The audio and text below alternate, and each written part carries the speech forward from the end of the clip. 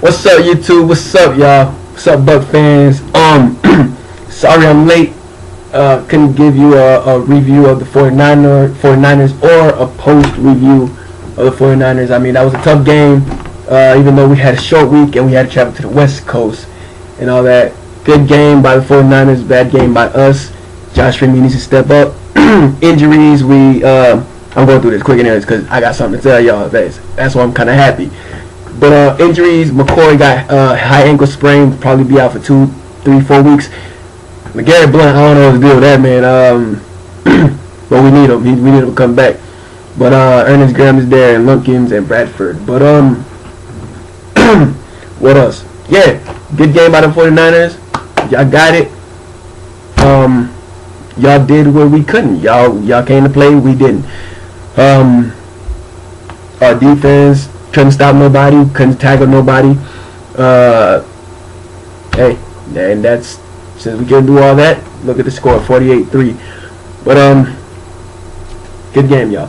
Anyways, but what I really want to tell y'all or explain to y'all or whatever is that God answered my prayers and everybody else's prayers.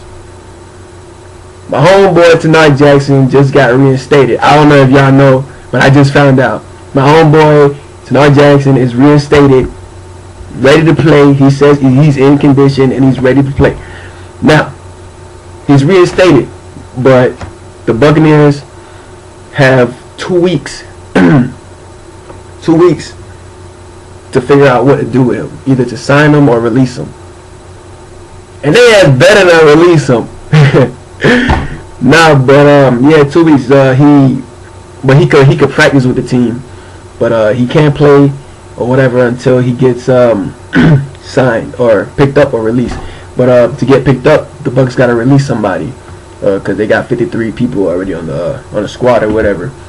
But Raheem, I know he's not going. I don't think he's gonna let Tanard Jackson go, man. We're short on safeties. We're short on talents for the safety spot. And Tanard Jackson is just too talented.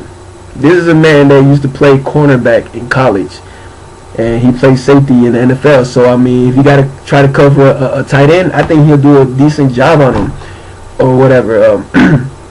Like the game against 49ers, I mean, I think he probably would have did a decent job on Vernon Davis if he would have been playing or whatever.